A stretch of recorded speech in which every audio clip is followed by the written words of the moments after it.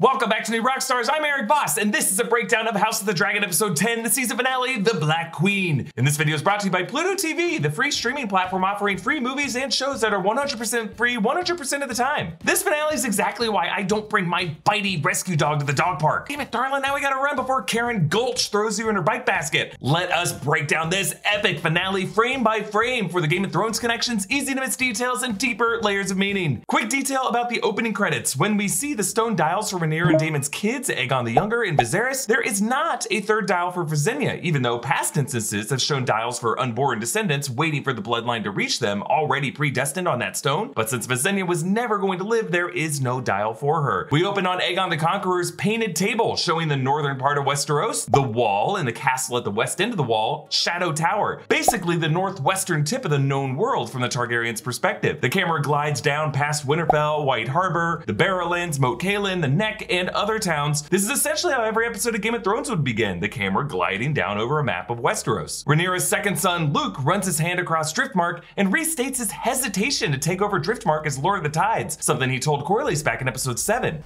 From the Lord of Driftmark, it means everyone's dead. For Luke, his role as a pawn in the schemes of the adults has always haunted him. For him, with duty comes death. Rhaenyra says, "We don't choose our destiny, Luke, it chooses us."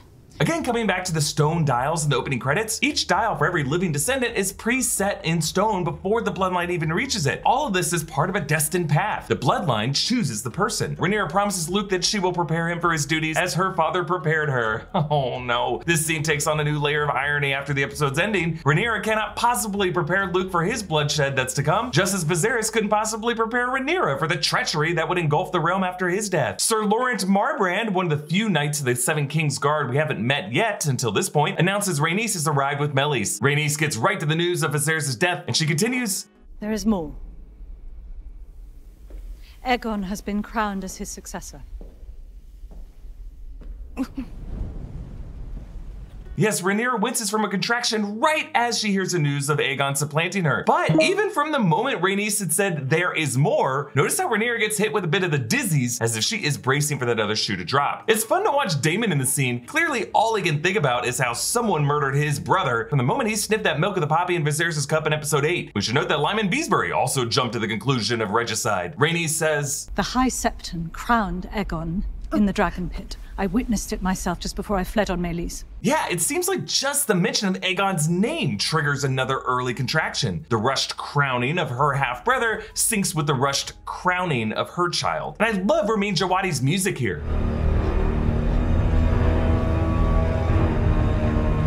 Yeah, it sounds like Djawadi's using some rock distortion, maybe some electric cello, electric upright bass. It recalls Hans Zimmer's music for Inception. The opening zhong zhong boom boom. The opening booms of Edith Piaf's song slow down to convey the countdown of a dream coming to an end. For Rhaenyra, time is also running out, and Viserys' dream of the dragons roaring as one is also coming to an end. Now, Daemon, who has spent most of this season silent, motor mouths through some commands in this finale than he does in the entire other 9 episodes put together. If the Greens attack now, it will be by stealth, not directly. We don't have enough men to surround the island, but we can make ourselves appear stronger than they are. Throughout all this, Rhaenyra's pained screams echo through the castle, distracting these lords from trying to carry out business. Now, by comparison, the Red Keep is more closed off and segmented, so the physical state of the sovereign there can be kept hidden, but here, everyone in Dragonstone knows everything. It's that open concept interior design, it always gets you. Also, Daemon is echoing his brother Viserys about the true nature of Targaryen power. It's a trick, it's an illusion, casting a large shadow to make your enemies think you're more of a threat than you actually are. Jace and Luke spar on the beach as Jace goes way too hard on his younger brother, showing how Luke is just a sweet summer child. He is not prepared for this war. The two boys are brought in front of Rhaenyra while she is in labor because she is worried she might die the way her mother Emma did, and she wants to make sure Jace knows that he is her heir, whatever happens to her. He asks, "Where is Daemon?" "I don't know. Gone to madness. Gone to plot his war." Yeah, plot his war. Rhaenyra recognizes that Daemon was already looking for any excuse to wage war against the Greens. Daemon's council continues to scheme with plans to reach out to allies and the Crownlands, including House Darkland, that's Sir Stefan's house from Duskendale, House Massey from Stonedance, and House Bar Aemon from Sharp Point. Daemon plans to fly to Riverrun to secure House Tully, and he refuses to check in with the Maester and ignores Jace at first. If you think about it, trying to stage his own coup until he is called out. Now, the most vocal lord at all these meetings, other than Daemon, is Bartimos Celtigar, Ulfgar, the wealthy Lord of Claw Isle in the Crownlands and a key member of Rhaenyra's council going forward. Daemon takes Luke to force Sir Laurent and Sir Stefan to reaffirm their allegiance to Rhaenyra. And in this scene, you can see the burns on Daemon's neck, which Daemon actually received when he got hit with that flaming arrow during the prior battles for the Stepstones back at the beginning of episode 3. Just love the continuity there. Daemon uses Caraxes to intimidate the knights.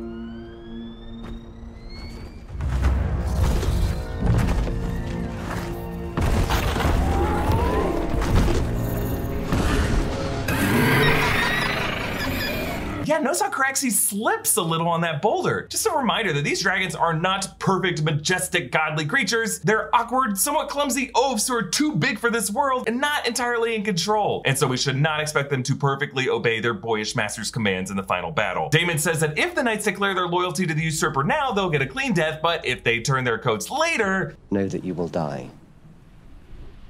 Screaming. And we cut to Rhaenyra screaming, herself close to death. Her labor pains intercut with these shots of a dragon. We think it might be Syrax, but it actually might be another one, what she envisions her unborn child to be. Because in the text, the baby Visenya is a stillborn as it is in the show, but the biased account of Mushroom claims that the child was born with dragon-like birth defects, including a stubby scaled tail. Here, Rhaenyra does scream, "Get it out!" which is a slight change from her line in the book, "Monster, monster, get it out." Obviously, the scene is horrifying and extremely uncomfortable to watch. I'm not gonna go into the visuals of it, but I will say it looked like the umbilical cord was wrapped around the throat, as opposed to this baby having some dragon-like birth defects. But Rhaenyra's fear of giving birth to a literal dragon does remind us of her mother Emma's line in episode 1. After this miserable pregnancy, I wouldn't be surprised if I hatched an actual dragon. It is a reminder that dragons and dreams are the strength of this family, but they're also their own downfall. The child's remains are burned on an altar in the same spot where Rhaenyra and Daemon were married in the secret ceremony at the end of episode 7. Sir Erik Cargill arrives and presents King Viserys' crown, meaning he must have stolen it from the corpse, perhaps during Aegon's crowning in the Dragon Pit or in the aftermath. In the books, it's Sir Stefan Darkland who steals the crown. He reaffirms his Kingsguard vows, and Daemon takes the crown, looks at it closely. Notice to the right of the Targaryen sigil is the lion of House Lannister. On the other side of it, which we see when it's on her head, is the Tully fish and the Baratheon stag. All the major houses are represented on this crown. This was a crown worn by King Jaehaerys. Daemon crowns Rhaenyra just as he placed this crown on the head of his brother in episode 8. In both cases, you do get the sense that Daemon wanted this crown for himself, but just had to resign to hand it off to another. Daemon kneels, followed by everyone else, but not Rhaenys. She later says she must wait for her lord husband Corlys to decide the fealty of House Velaryon before she can bend the knee to anyone. But you also get the sense that as the queen who never was, she's always been queen in her own mind. Candles are lit on a tray that slid underneath the painted table to illuminate the dragon glass from beneath. Like Aegon the Conqueror's dagger, secrets were hidden by pyromancers that are only revealed by fire. Queen Rhaenyra is marched in, and she takes the same route through Dragonstone that Daenerys does in that Game of Thrones season 7 long walk promo. Remember how great that was? That was like the first footage of Game of Thrones we got after the season 6 finale. Might have been the last time everyone still liked Game of Thrones. Oh, the nostalgia. So the painted table illuminates, and we see the south end of it only extends to the Stormlands.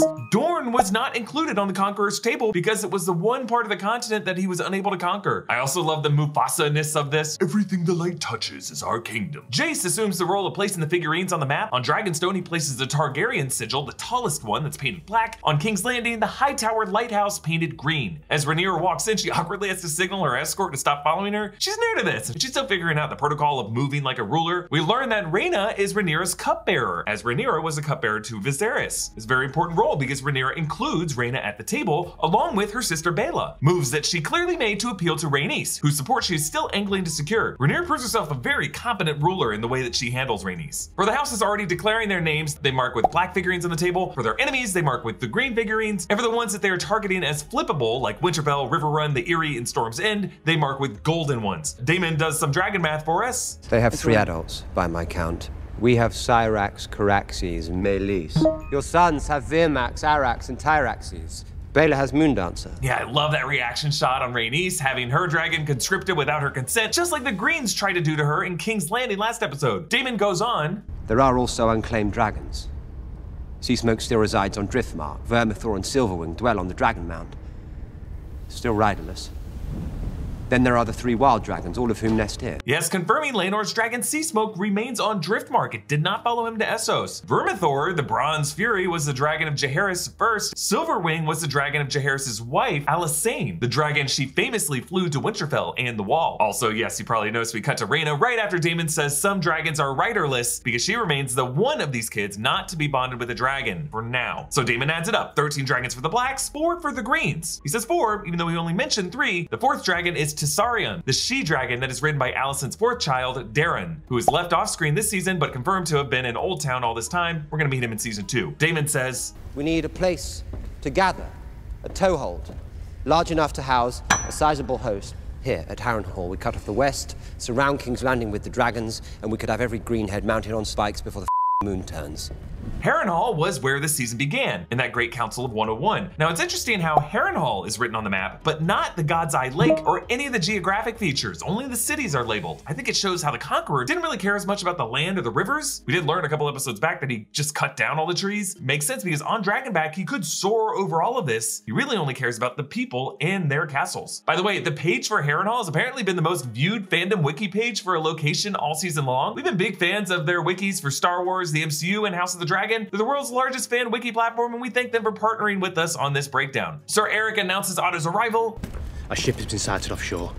A lone galleon flying a banner of a 3-headed green dragon. Now, we do not see these ships, but the description tells us how the Greens have co-opted the Targaryen sigil of the 3-headed dragon, but instead of it being black or crimson, they made it green, which fittingly is also the color of their largest dragon, Vhagar. Daemon meets Otto on the same bridge where they faced off in episode 2, and just like in that encounter, Rhaenyra arrives late after the others on Dragonback, landing Syrax behind Otto's group and walks through these knights completely unafraid. Targaryen rulers traditionally arrived at their coronations on Dragonback, but that is something they could not manage for Aegon last episode, so Rhaenyra is proving she has a symbolic power of her own. Otto offers his terms, but Rhaenyra calls him a traitor and tosses his handpin. Orwell produces a message sent from Alicent, the page that Rhaenyra tore out of the history book in episode 1 in the Godswood, the one describing the warrior queen Nymeria, princess of the Rhoynar, who conquered Dorne and famously burned her fleet to keep her people in Westeros and promote peace. This page reads, lashed together with ropes and cables, Nymeria's fleet dispersed at the coming of the first storms, sweeping them across the sea, east, west, and south, into something invested pocket at the Basilisk Isles. Now, the Basilisk Isles are a group of islands in the Summer Sea off the coast of Sotheros. That's the southern continent of this world. Another reminder that HBO does have in the works a Nymeria spinoff, so all the mentions of Nymeria this season is probably setting that up. But with this page, Alicent is using not her own words, but a memory these two women shared when they were still friends, and a historical example of a warrior queen bravely dismantling her most prized weapon, her fleet, in the name of peace, as she prays Rhaenyra will do by restraining her use of dragons. Daemon again proposes fire against fire.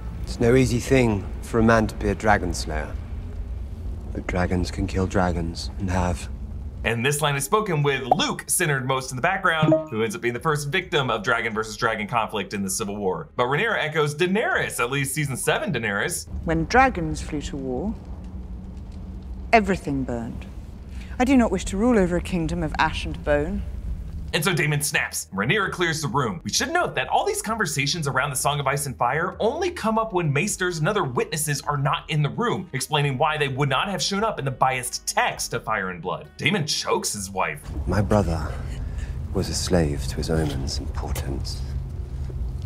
Anything to make his feckless reign appear to have purpose. Dreams didn't make us kings. Dragons did. Yeah, Daemon's perfectly inverting what Viserys told Rhaenyra, that dragons were not the root of their power, Daenys the Dreamer was, and dreams are. And Rhaenyra realizes... I never told you. Did he? Yeah, she's rubbing it in that Daemon was never seriously considered to be Viserys' heir, otherwise Viserys would have shared Aegon's dream with him. All this time Rhaenyra had assumed that Daemon must have known it too, and only now she realizes that she has this over him. Pluto TV has on-demand and linear channels curated by real people who select the movies and channels that you love. Some of your favorite binge-worthy shows and movies have their own channels that you can watch 24/7. Rhaenys tells Corlys, A stranger casts a long shadow over this family. Now in episode 8, Rhaenys refused to look away from Daemon's corpse, preferring to stare at the stranger directly. Remember, in the Game of Thrones era, House Velaryon isn't really around. We did go into the series knowing that we would be following a house stalked by the stranger. Corlys wants to retire and declare for no one, but Rhaenys says Rhaenyra is the one person showing restraint in all this. So when Corlys and Rhaenys join the council, they both now wear black to match Rhaenyra, both in mourning for Viserys, you could say, but also to telegraph their allegiance to the Blacks. Baela and Rhaena join Jace and Luke at the end of the table, which seems very choreographed, probably to show everyone in the room the future of the Black succession through the Velaryons. We should note this choreography also likely involved having Daemon sit out of this council meeting to avoid his hot-headedness turning off Corlys or Rhaenys. Rhaenyra hopes for the support of houses Aeryn, Stark, and Baratheon. Hope is the fool's ally.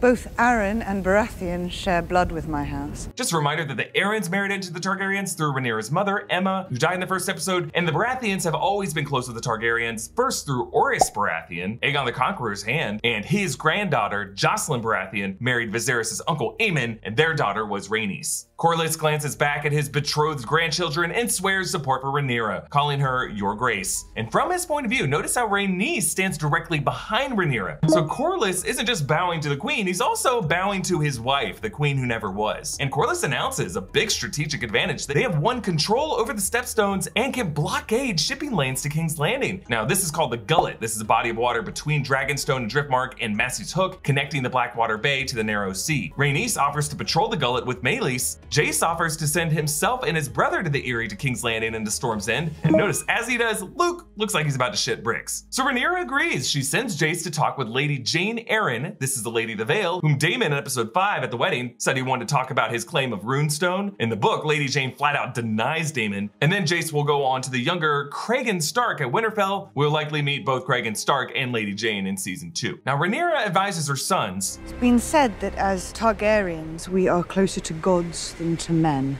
The Iron Throne puts us a touch closer, perhaps. But if we are to serve the Seven Kingdoms, we must answer to their gods.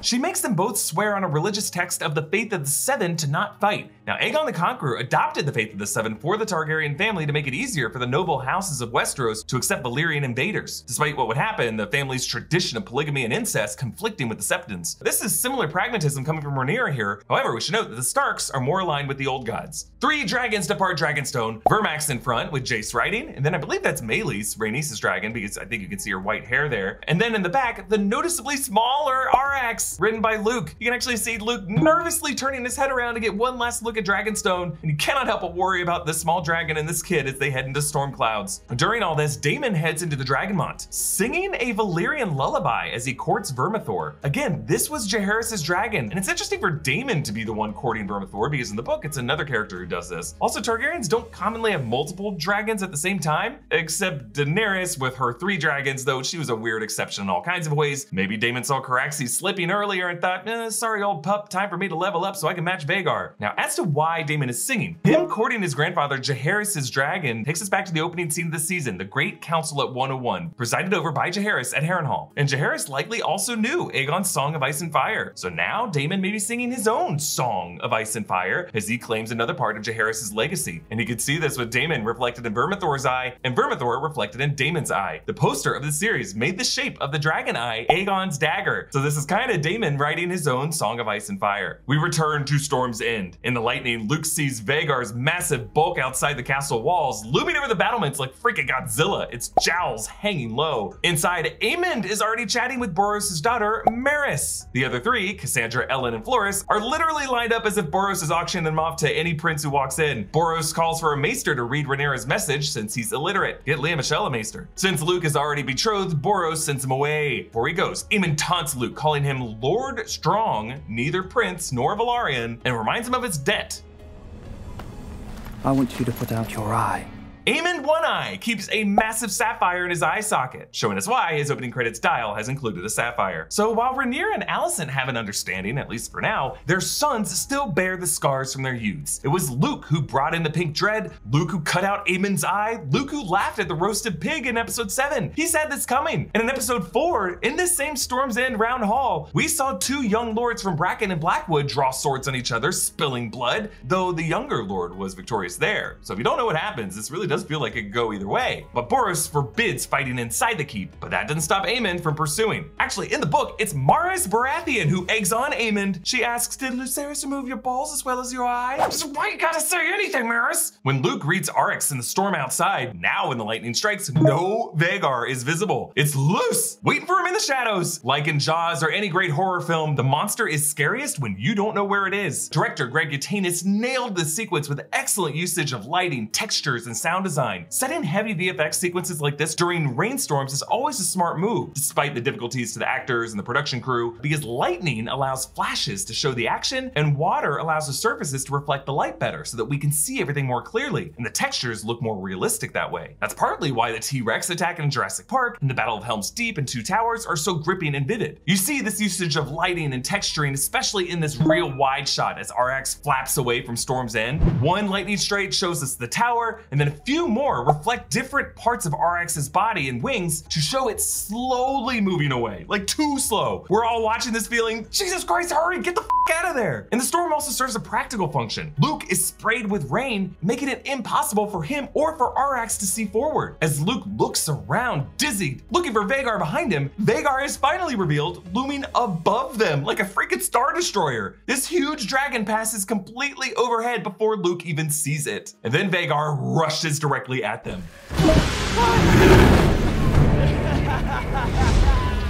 Yeah, notice how there was no music before this point, just the terrifying sounds of the storm. But right as lightning reveals Vhagar's form rushing at us, we hear this percussive clash and Jawadi's music kicks in. Aemond laughs and he taunts, I see you! Recalling that creepy glance he gave Luke in the courtyard in episode 8, Luke takes Arx through a narrow canyon where Vhagar can't follow. And we get a close-up of Vhagar's reins, the netting of rope that's used to climb up onto the dragon. A reminder that these loose ropes are really the only way Aemond can tug at Vhagar to pilot the dragon and control it, and when ropes are wet, they're more elastic and less likely to pull taut. Luke loses control of Arx, who sprays fire at Vhagar.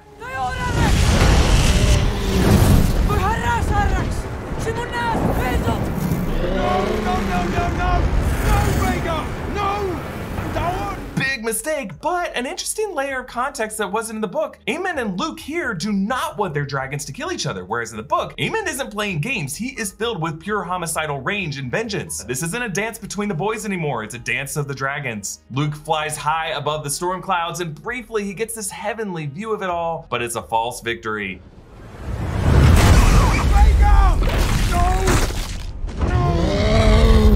Oof, damn. And again, they deliberately include Aemond screaming, Vhagar, no, which is a huge contrast to the book Aemond, who goes even further to desecrate Luke's remains afterward. And he could just make out Luke's body falling among the bloody pieces of RX. We're reminded of Luke's brother Jace struggling to translate the High Valyrian words for killed versus felled and not knowing the word for mouth. So Aemond screaming no is another example of this series softening these characters, making them less treacherous and bloodthirsty than they are in the text, so that we as viewers can better empathize with them as characters on several seasons of a TV series. You could read this as the producers learning lessons from Daenerys in the final episodes of Game of Thrones, who willfully committed war crimes on Dragonback, when just having Daenerys scream, Drogon no, as Drogon torches King's Landing might have been more true for her character. And I would argue make the conflict between her and Jon Snow in the final episode even more interesting, because he wouldn't be killing a freaking evil war criminal, he'd be killing someone whose power is just too out of control. But thematically for this series, House of the Dragon, I like how it keeps the focus on the dragon power as the chaotic threat that makes it impossible for even the most rational leaders to succeed. And it proves Viserys right, that dragons are too big for this world, and the idea that Targaryens can control dragons is a complete myth. The Targaryens are just lucky that dragons will let them ride them. This episode ends on Daemon telling Rhaenyra the news, and she stumbles a bit. Notice she clutches her stomach, as if that pain of losing her child is hitting her all over again. Also notice in the scene, Rhaenyra is not wearing the crown. She's reacting to this not as a queen here, but as a mother. And as she turns around in rage, any negotiation with the Black Queen is off the table. A painted table of Westeros, now lit from below, making it look like the continent of Westeros is on fire, and soon it will be. It has been a pleasure breaking down this season of House of the Dragon with you all. I so appreciate your patience waiting a day longer for a deeper dive from a nerd with just a plain American accent. Thanks again to Pluto TV for sponsoring this episode. Pluto TV offers free live channels and on-demand blockbuster movies. Stream now, pay never. Follow me on TikTok, Instagram, and Twitter at EA Voss. Follow New Rockstars. Subscribe to New Rockstars for more analysis of everything you love. Thanks for watching. Bye.